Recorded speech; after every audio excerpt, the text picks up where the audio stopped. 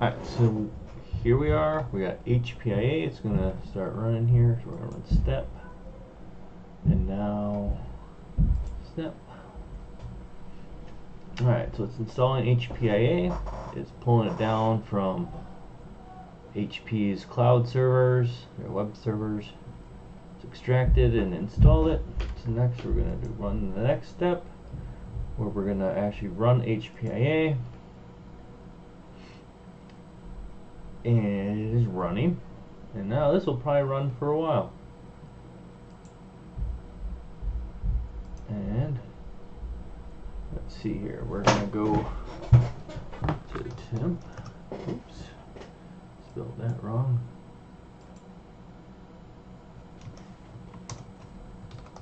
Temp. Alright, so we have HP image assistant log. Alright, so you can see it is doing some stuff while it's running. So it ran our command line. So it's got the logs, it's just dumping the logs in temp. It's dumping the report in temp. And it's running debug so that there's extra logs, which is how we get these. Siri, you should call Dion. Alright, and now this will probably run for a while.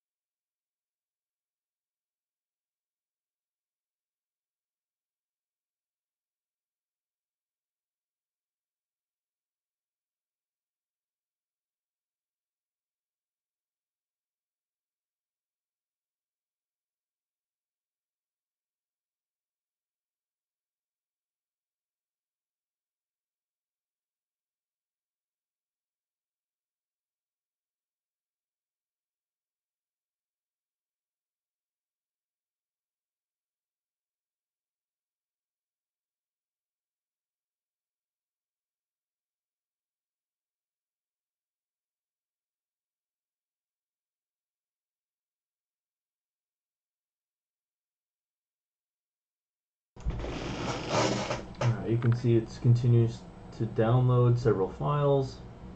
It's grabbing the CVA files, which is the information, the HTML file, which is like a README, and the exe, which is the installer itself. Let's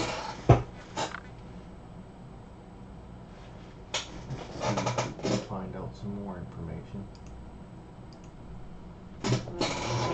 Go over logs again. Go to HPIA. Nope.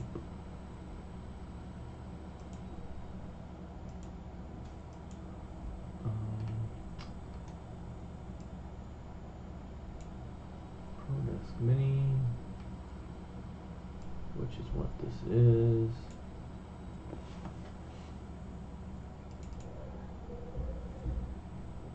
Okay, so that's HPIA that it downloaded and installed.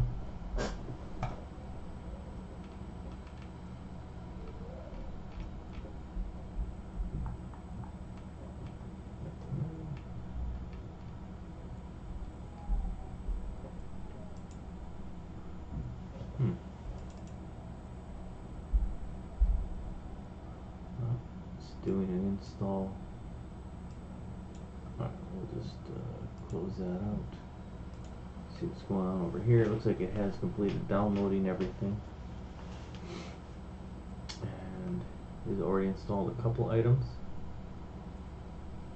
Intel Management, Intel Rapid Storage, our Ethernet drivers,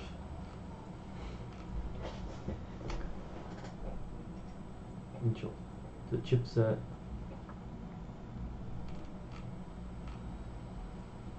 You gotta be closer to the end, I would think.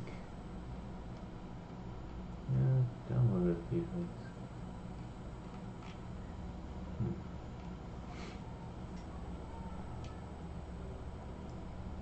Step is still running.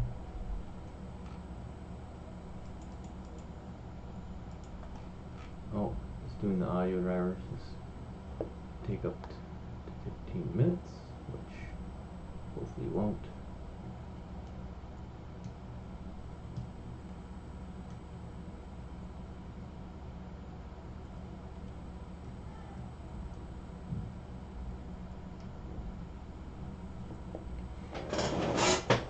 So this is the method where we're just letting HPIA scan the device, look for anything that it can update, and pull directly from from HP. We are not limiting versions here. It's just going to go out and grab the latest available.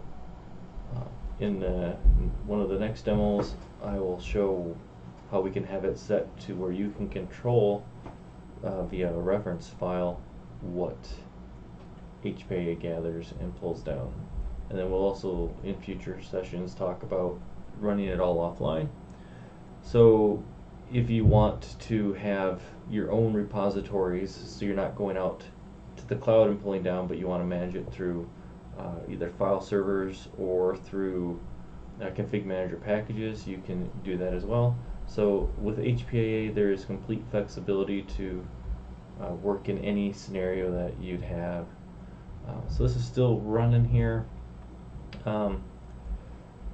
Hopefully it won't take much longer, and if you're watching this, thank you.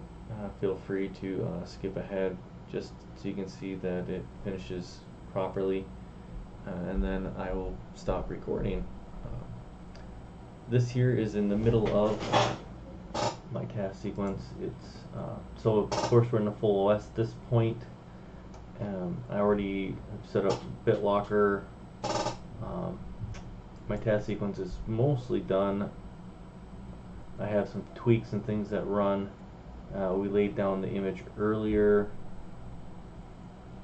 and installed our driver packs and everything like that. So now at this point we're in the full OS and we're just running the extra driver updates. So in the beginning I did apply the driver pack for the ProDesk 400 G5 just to make sure that it had all the drivers it needed, and now using HPIA we're updating everything to the latest, which would be updating anything that was insecure for any patches that they put out, or just improving stability, or updating new features, or if for some reason something was missed in the driver pack, this would detect that and install it as well. So it's a great tool for managing your HP updates. Okay, so now it did do the audio, and now it's on the video, which is usually the largest one. 44574.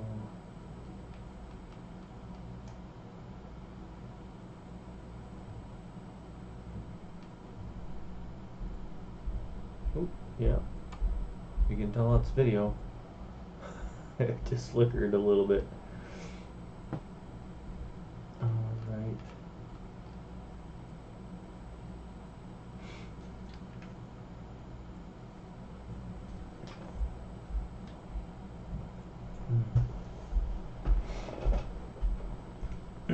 A lot of times I like to just do a scan the first time. So the command line would, instead of be install, it would be list, and that will then create an XML file and a JSON file of what it's actually going to do if it runs in install mode. So for automation, that's really nice because you can have it create a list of what it's going to do, and you can inventory that, so you would know like what machines are missing what drivers, and then you could plan your rollouts accordingly. I just like to have it like in these cases, so like I can watch it go along and be like, oh, yep, it's got 8 drivers to install, and we're on number 6. I don't think in this log it tells me that. No, it does not. Oh, and it finished that, and it's done a couple more. It's doing the hotkey setup. So we should be almost done now.